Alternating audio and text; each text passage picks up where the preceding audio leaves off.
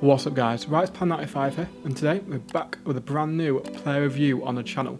I have just packed Future Stars centre back Ruben Dias, and yeah, he's very expensive. It's like 400k, which is why I wasn't going to do a review on him, but I packed him, so might as well do a review now. He looks incredible, to be fair. 88 rated centre back. He's 6'2", medium high work rates, 2 skill moves, 4-star weak foot.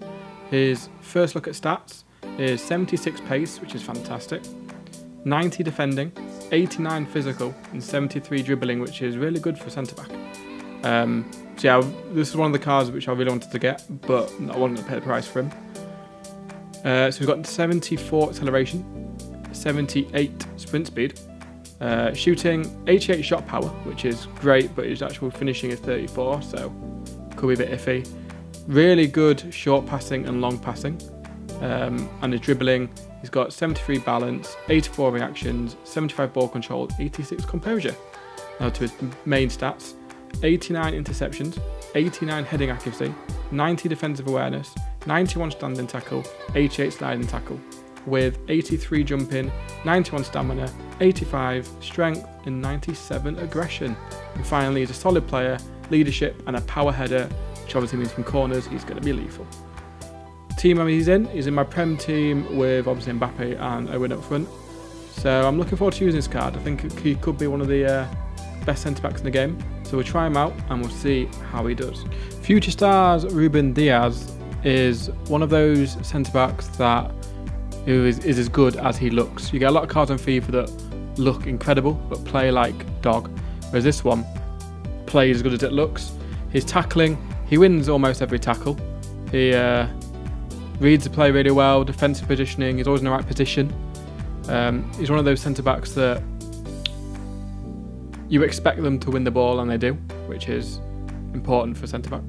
His heading, he wins a lot of when their goalkeeper long kicks, he wins their headers, or from corners he wins the headers, from defending and attacking corners. And then his dribbling, this is one thing that I was shocked about. He is so attacking, like dribbling wise, he can dribble past anyone. There's a number of highlights in this thing where he plays a cheeky 1-2 pass, goes on a run, scores a goal from dribbling, and yeah, he dribbles like a midfielder, which is strange but good. His pace, he feels very fast, catches up with more defenders, he outpaces midfielders, and finally his passing, his long passing and short passing is incredible.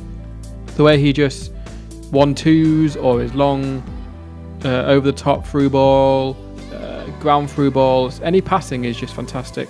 And finally his strength, he outstrengthed Adama Traore, as we all know, is a little bit hench. So yeah, overall this card's phenomenal. Cons, honestly I didn't really have one. I know it's mad, every player should have a con, but I honestly couldn't find one. Maybe the con is he's 345k on PlayStation, but he is worth it. I'll definitely do this card if I had the money. Obviously people don't have the money. There are alternatives, i.e. was that SBC Moments John Stones, the second in form Kimpembe, and Icon Rio Ferdinand all have similar stats and play similar.